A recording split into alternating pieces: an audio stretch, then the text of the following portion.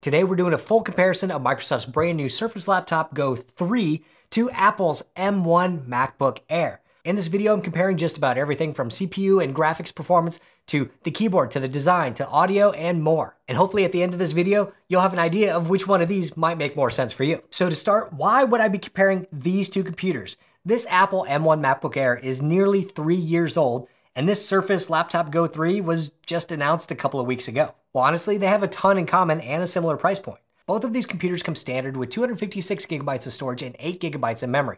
And just because I have nowhere else to put it, here's the storage speed of both of these computers side by side. And as you can see, they're actually pretty similar in storage speed.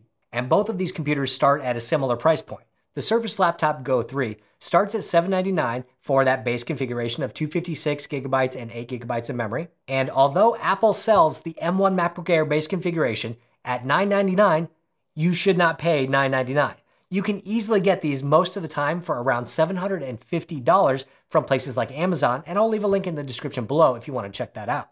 And when splayed out like this, they both, well, look pretty similar, right? They both have black bezels around the display, they both have a keyboard and trackpad, just slightly different color, and they both have silver aluminum casing. The top of the lid of both these devices is also aluminum, but on the bottom, it's a little bit different. The bottom of the Surface is an aluminum polycarbonate resin, and I honestly like the way that it feels. It's almost a slight soft touch feel. You can see that there's these rubber rails for sitting on a desk, but it's actually kind of nice having something that's just not all aluminum all the way around.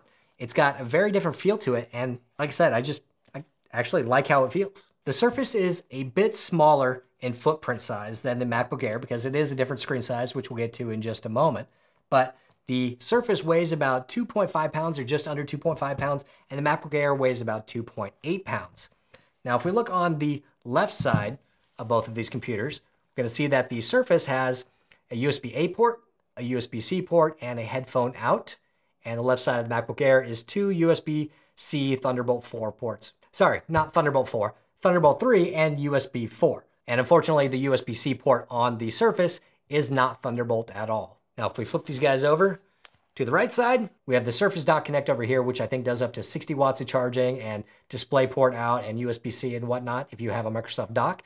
And over here, we have the headphone jack out on the MacBook Air. And the last thing before I open these up is I like both of these designs. I like that they are both wedge-shaped. I think that the MacBook Air is classic, but this one just feels new and novel to me. Both of these computers can be opened up with one hand, which is nice because you don't always get that with a lot of Windows laptops these days. And opening these guys up, you can see that the MacBook Air has a 13.3-inch display. This is the same similar size display we've had on the MacBooks for a decade plus now.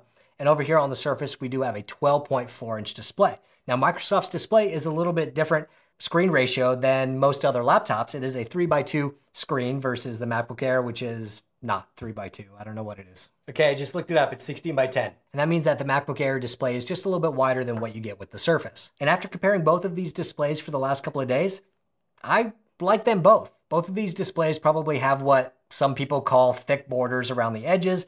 The Microsoft Surface is a bit more uniform all the way around, and it's got the rounded edges on the inside of the display. And the MacBook Air is a little bit top heavy with its bigger bezel on top.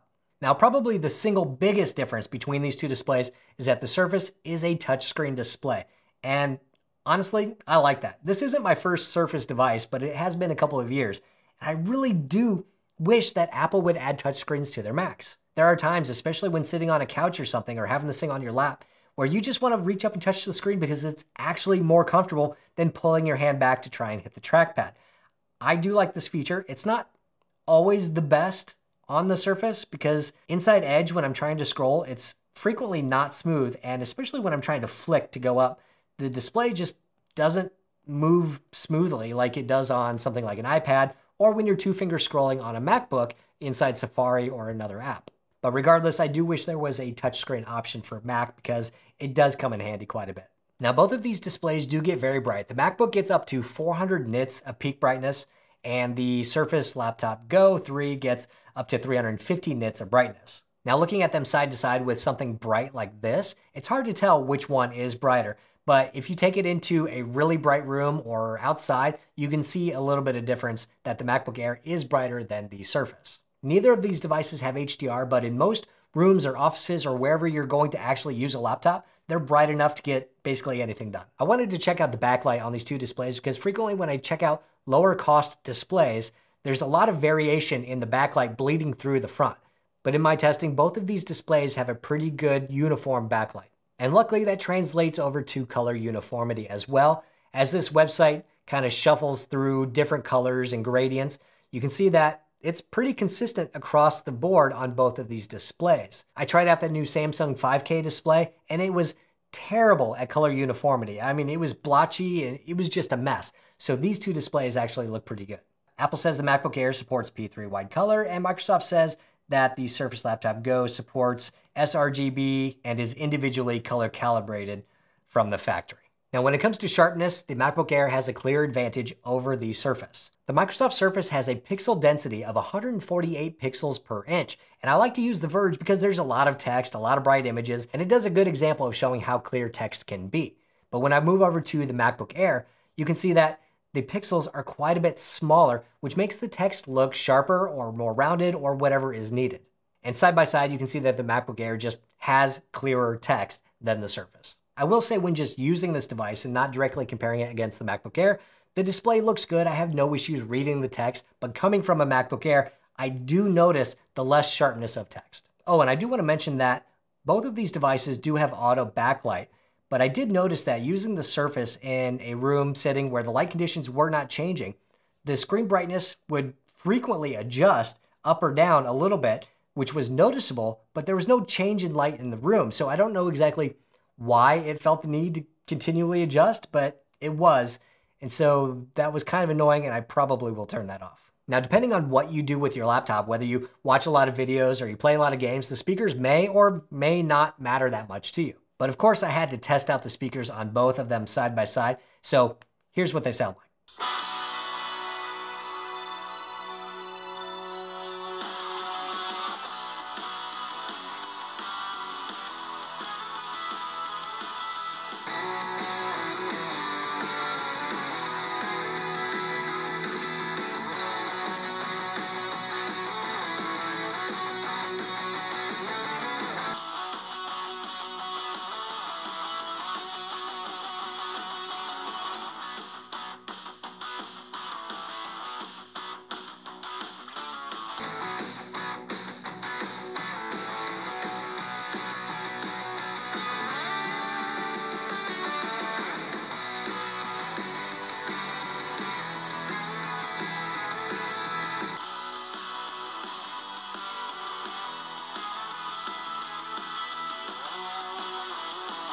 This is the 720p camera built into the Microsoft Surface Laptop Go 3 and the built-in microphones. This looks like a 720p webcam, and the graphics processing or image processing is, well, not great. And this is the 720p webcam inside the MacBook Air M1 and the built-in microphones. And as you can see, the image processing, well, it's a little bit better, maybe color-wise, but it is pretty soft. There's a lot of lines missing in my forehead, which actually, that's pretty nice. So when you're not watching movies or rocking out to your favorite song, you probably want to get some work done. And that's where the keyboards and trackpads can come in handy. I have to say, I love the Apple Magic Keyboard. I use it all the time, every day, whether it's on the laptops or the iPad Magic Keyboard or the desktop Magic Keyboard. I really like Apple's keyboards. I'm able to jump between all of Apple's devices with the exact same keyboard feel, and I don't have to worry about any muscle memory issues. That being said, the Surface Laptop Go 3 has a pretty good keyboard itself. I actually had no issues typing on it. It does feel slightly different from the Magic Keyboard on the Apple devices. Like, it just feels a little bit softer, almost like it's dampened a little bit, or it requires just a little bit more pressure to push down the key. Something's just slightly different between the two keyboards, but it's not a bad keyboard. I had no issues typing on it, but I did feel a difference. At the top of both the M1 Air and the Surface Laptop Go 3, you do get half-right function row keys for media playback and screen brightness and whatnot. On the MacBook Air, we do have Touch ID, which is the same Touch ID that we've had for years. It is really fast. And on Windows, we have Windows Hello and this fingerprint sensor, and it's almost as fast. One thing that's cool about the Surface Laptop is that when you wake it up, the fingerprint sensor lights up, and it just kind of looks cool. And speaking of light, the MacBook Air has a fully backlit keyboard and the Surface does not. There is no light whatsoever from the Surface, and that is pretty disappointing. When it comes to trackpad, the trackpad on the MacBook Air is just better in my opinion. First of all, it's larger, so you have more room for 3 or 4 finger gestures when you need them versus what you get on the Surface. I also prefer that the trackpad on the MacBook is physically pushable anywhere. Even though the trackpad actually doesn't move at all and it just uses haptic feedback, you can press down anywhere on the trackpad, which means when you're actually pushing down to click rather than just tapping to click, it's easier because you don't have to reposition your hand. Whereas with the Surface trackpad, it's a diving board style trackpad, so you can't easily click from the top as you can from the bottom. Now, I do actually have usability issues with both of these trackpads. With Apple's trackpads, for some reason, sometimes when pitching or zooming, it doesn't work or it goes the opposite way you expect. I use Final Cut Pro all the time, and of course I need to expand the timeline or shrink it to zoom in and out, and sometimes it either just doesn't work or it zooms the wrong way or it does something else funky. With the Surface trackpad, it's both too sensitive and not sensitive enough. Sometimes it feels like it doesn't respond at all to me, and sometimes it feels like any little movement does something that I don't want it to do, whether it's just tapping to click or tapping and dragging, and so that's been kind of annoying. As far as just moving the trackpad and doing 2-finger scrolls up and down, those work just fine, and that's what I use a majority of the time. And this Surface trackpad is probably one of the better PC trackpads that I've used. And now CPU performance. How do these computers perform against each other?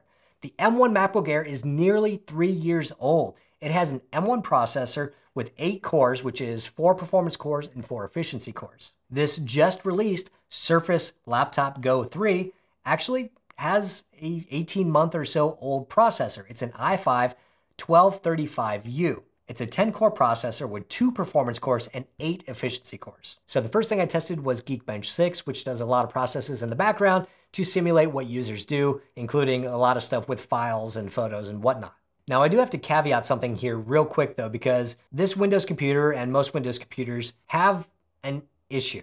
And that is that the performance can drastically change between when it is plugged into power and when it's running off just battery power. There's basically 3 different modes you can set this to. You can prioritize battery, you can prioritize performance, or you can go recommended, which is just kind of a balance of both. So depending on which one of the modes you're in, and whether you're running off a battery or plugged into power, you're going to get different results, which makes benchmarking these things kind of annoying. The MacBook Air gets the same performance whether it's on battery or not. So to do these tests, I had to set the Surface to basically best performance mode to see what the best score possible is. So with the Surface in high performance mode and plugged in, it got a Geekbench single core score of 2,148 compared to 2,389 on the MacBook Air, which makes the MacBook Air about 11% faster in single core performance. In the multi-core test, the Surface got a score of 6,664 compared to the MacBook Air at 8,688, or 30% faster than the Surface. If we move over to Cinebench testing, the single core score was actually pretty good on both of them, almost the same. However, if you look below that score of 1494 on the Surface, you're going to see that other score there, and that is actually the score of running in recommended power mode versus the high performance mode. And for multi-core performance, the Surface got 4,388 versus the MacBook Air of 6,527. So that gives me a pretty good idea about the performance of these two machines, but I also did the Puget benchmark test, which does a bunch of Photoshop tests like adding gradients and masks and rotating and adding filters and noise reduction and more to give you a performance score. In this test, the Surface got a score of 404 and the MacBook Air got a score of 648, or a 60% increase in performance over the Surface. So if you're somebody who does a lot of photo editing and graphic design, then that might give you a good indication of how these two computers would perform. Next, I moved over to the Geekbench OpenCL graphics test. The graphics processor inside the Surface is an Intel Xe integrated graphics processor, and inside the M1, it is a 7-core M1 graphics processor. In the OpenCL test, the Surface got a score of 11,812 compared to 18,286 on the M1 MacBook Air, or a 54% increase over the Surface. So yes, those are just benchmarks, but I did check out a couple of games on both of these devices as well. So the first thing I checked out is Minecraft on these two computers. Just running around a new level and jumping and hitting and looking around the world, both of these felt pretty smooth. I didn't have any issues or feel any lag when running around in either of these computers. So checking out the actual frames per second that we're getting while running around these worlds, the MacBook Air is actually getting up to about 80 frames per second, and the Surface is kind of topping out at around 60 frames per second. Next, I jumped into Roblox to kind of mess around in this little paintball game, and both of these felt completely fine. Again, no issues playing either one of these on either of these devices. I have no idea actually what the frames per second is, but again, I didn't perceive any lag or frame rate issues on either one of these laptops. Next, I jumped over to Shadow of the Tomb Raider, which is an older game, but it actually has a built-in benchmark to test the game itself, which does a pretty good job of showing what it can do. Now, the interesting thing about running Shadow of the Tomb Raider on the Mac is that it's not native to Apple Silicon processors. It's built for Intel, and Apple has to translate it basically on the fly to work with Apple Silicon. And the performance difference that I saw actually kind of shocked me. With the benchmark settings as close as possible, all said and done, the Surface laptop got a score of 12 frames per second on the benchmark test, and the MacBook Air got a score of 43 frames per second overall in this benchmark test. That's a pretty wild difference, and I don't know why there's such a drastic difference in this game versus something like Minecraft. I'm not a huge gamer, so maybe you guys can tell me what that means down in the comments below. Now, since both of these computers are kind of baseline computers, I also wanted to check out xCloud Gaming, because if you're going to game on one of these laptops, you probably want to use something with a little bit more oomph, and xCloud might be the way to go. So I connected a controller and launched xCloud on both of these devices and ran Starfield. That's the new big game out in the world right now. I spent a couple minutes each running around the world, using my weapon, jumping, using the jetpack, and talking to people, and it was clear that the Surface Laptop Go 3 performed a lot better than the Mac using xCloud Gaming. xCloud Gaming uses the web browser, so I used Safari on the Mac and I used Edge on the Surface. And the performance was way smoother on the Surface than on the MacBook. Like, there was a lot of frame drops, it just was not smooth gameplay. I wondered if maybe Safari was the issue, so I switched over to Brave, which is a Chromium-based browser, just like Microsoft Edge, and tried the same test and got the same results. The performance on the Mac using Xbox Cloud was not great. So that's all the gaming tests I did. What about just regular usage and general performance? So just using these devices, the Mac just feels smoother overall. Applications generally load faster on the Mac. Scrolling on web pages is smoother, and there just seemed to be a lot less hesitation on the Mac when doing multiple things at a time compared to the Surface. Opening up the same applications and the same browser tabs and doing the same things, watching the same videos, the Mac just performed better overall. It just never hesitated in regular use. But the Surface would just kind of hesitate at different times. Like if I was closing this window, I would click the button and it would sit there like I had pressed the button, but it would take seconds before the window would actually close. Now, when it comes to battery life, Apple says the M1 MacBook Air gets up to 15 hours of wireless web browsing, and Microsoft says the Surface Laptop Go 3 gets up to 15 hours of typical use, whatever that means. So to test this, I disconnected the power from both machines. I ran benchmarks again on both of these machines. I opened up the same browser tabs. I watched the same videos for an hour to see where I was. And after a full hour, the Surface laptop was sitting at a battery level of 69%, and the MacBook Air was sitting at a battery level of 89%. And that's a pretty big difference, 89 to 69%. Now, the Surface laptop is still in high performance mode, and that's probably why it used so much battery. But to get even close to the performance of the MacBook, it has to be in the high performance mode. If you're okay sacrificing performance on the Surface, you're going to probably see better battery life. But I just don't have time to do a battery test on every mode. And actually, since I did that test, it's been just over another 2 hours, and the MacBook is sitting at 82%. I don't know if you can see that. And the Surface is sitting at 49%. So this laptop is using quite a bit more power than the MacBook. But the good news is when you need to charge your Surface, you can actually get fast charging, which is up to 80% in an hour. And you can do that with the Surface dock connector or with USB-C. The MacBook Air does not get fast charging, but it can charge up to 45 watts compared to 60 on the Surface. And there is one last important thing that I want to mention, and that is heat and fan. The MacBook Air does not have a fan. It is completely silent 100% of the time. The biggest annoyance for me when using PC laptops these days is that I'm so used to having no fan noise or extremely low with Apple laptops, but with the Microsoft Surface, the fan is on almost all the time with very little use. And to see how much the fan is actually helping, I checked out infrared temperatures on both of these devices during the multi-core Cinebench test. So looking at the top of the keyboard of the Surface Go, The highest temperature recorded during that test, about 6 or 7 minutes in, was 43 degrees Celsius. And then if we looked on the bottom of the case, it was around 50 degrees Celsius at its hottest point. Looking at the keyboard on the Mac during that same test, the highest temperature recorded was 41 degrees Celsius, and the highest temperature at the bottom was 40 degrees Celsius. So about 10 degrees cooler on the bottom and a few degrees cooler on the top with no fan. So that covers all of the differences I can think of between the Surface Laptop Go 3, the brand new laptop from Microsoft, and Apple's 3-year-old M1 MacBook Air. So how are you going to decide between these two devices? Well, first, operating system. Are you an Apple guy or Microsoft guy? Do you require applications that only run on Windows? Or are you free to go over to the Mac for personal use or even for business? If you have a reason to use one or the other, that's probably going to make the choice for you. And I can say that this is a pretty nice little laptop. I honestly don't know if it's the best or the fastest laptop you can get at this price, but I enjoy this laptop, its package, its design, and its features. So I think it's a pretty good laptop. Now, what about gaming? I don't think either of these devices are really built for gaming. So if you're looking for a gaming laptop, these ain't it.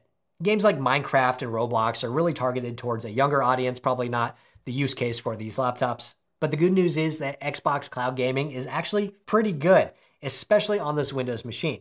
So if that's something you're interested in, playing PC games or console games on this machine with a controller, then this is a good laptop to get because it actually performed really well. But in my opinion for today, I prefer the MacBook Air. I prefer macOS. I feel like overall the computer is a little bit faster. I feel like it's got much better battery life, and hey, it's actually cheaper because you can get it for $750 versus $799. But I do really like the design of this Surface Laptop Go. I think it feels good. I think it's a good weight. I think it's a good size. I like it overall. I'm definitely going to keep it. And side note, I'm a Microsoft certified systems engineer. I have been for a long time, so I'm not completely biased towards Apple. I use Windows PCs every single day. But what do you guys think about this brand new Microsoft Surface Laptop Go? I think it's a pretty good computer, but let me know what you guys think about it down in the comments below. Also, I don't know if you know this, but another device came out recently, and that is the iPhone 15 and 15 Pro, and they now have USB-C. And you can do a whole lot with those iPhones and USB-C, and you can check that video out right over here. Hit the thumbs up button if you liked it, hit subscribe if you want, and I'll see you next time.